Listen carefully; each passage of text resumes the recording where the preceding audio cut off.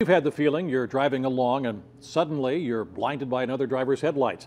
That may someday be a thing of the past, thanks to some new technology being developed here in Pittsburgh at Carnegie Mellon University. Sarah Arbogast has the story, new at 6.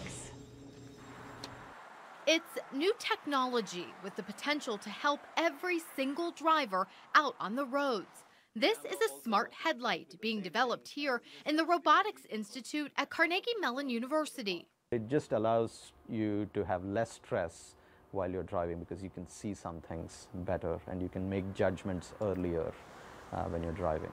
With this headlight, a driver would be able to turn on the high beams at night and leave them on without causing a dangerous glare. The light senses and tracks virtually any number of oncoming drivers, blacking out only the small parts of the headlight beam that would otherwise shine into their eyes. Today, about a dozen journalists from as far away as Tel Aviv, Israel, traveled to CMU to get a look at the technology. Some used these bicycle lights to simulate how it would look behind the wheel. Cover both the lights. Oh.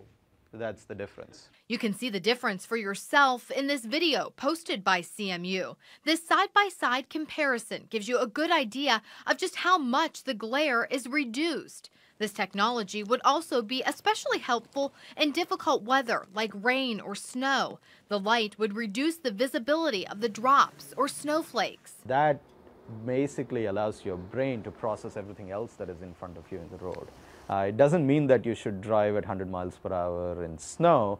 The lead engineer on this project is in Switzerland this week, presenting the technology at a European conference. As for a timeline on when you may see these headlights in your vehicle, it'll likely be at least 3 or 4 years. At CMU, Sarah Arbogast, KDKA TV News.